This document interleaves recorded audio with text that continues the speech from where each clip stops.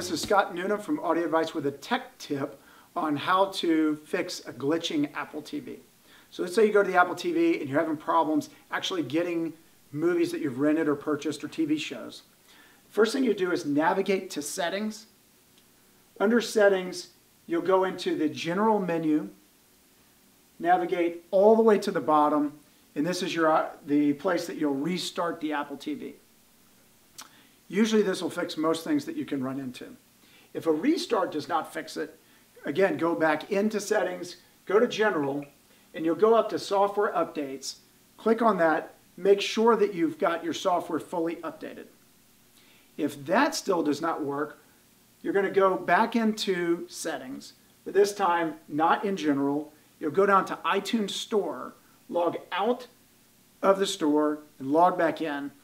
These things will fix about 90% of the things that you could run into with an Apple TV.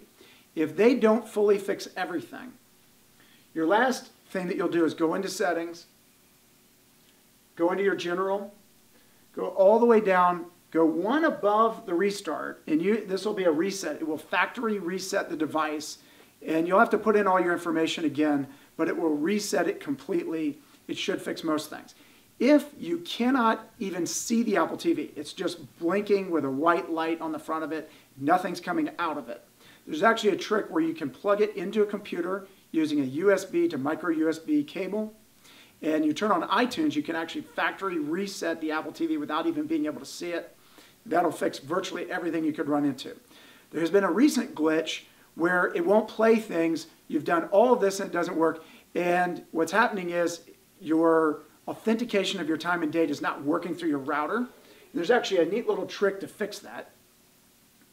If you go again into Settings and you go into General and go into Network, you can actually change the network to a hotspot on your phone. It will authenticate, and then you'll just restart the Apple TV, and then you'll go back and plug it back into your Ethernet, or you'll put it back on your regular Wi-Fi, and everything should be fixed.